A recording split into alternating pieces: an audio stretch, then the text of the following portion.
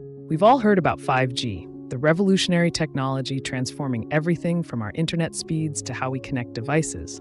But what's next? Introducing 6G, the sixth generation of wireless technology. While 5G is still being rolled out around the world, researchers are already hard at work developing 6G, promising us faster speeds, smarter networks, and a more connected future. So what exactly is 6G, and how does it differ from 5G? Let's dive in. To understand 6G, we first need to recap what 5G brought to the table. 5G promised ultra-fast speeds, ultra-low latency, and the ability to connect millions of devices at once. It enabled technologies like smart cities, autonomous vehicles, and the Internet of Things. But as powerful as 5G is, it still has its limits. Enter 6G, which aims to go beyond just faster internet.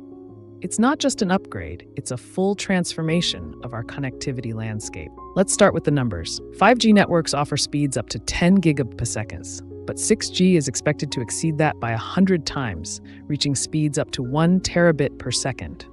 This means downloading a full-length 4K movie in just seconds, or even enabling real-time 8K streaming with zero lag. Now let's talk about latency. Latency is the delay before data begins to transfer after an action.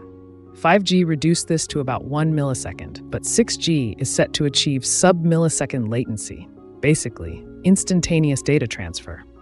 This kind of response time could make technologies like augmented reality, virtual reality, and remote surgeries almost seamless, as if they're happening in real time. So how does 6G work?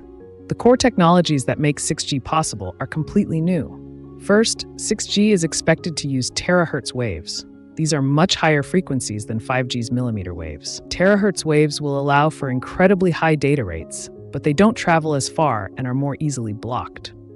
This means 6G will need more dense infrastructure, like small cell networks, to make up for the shorter range.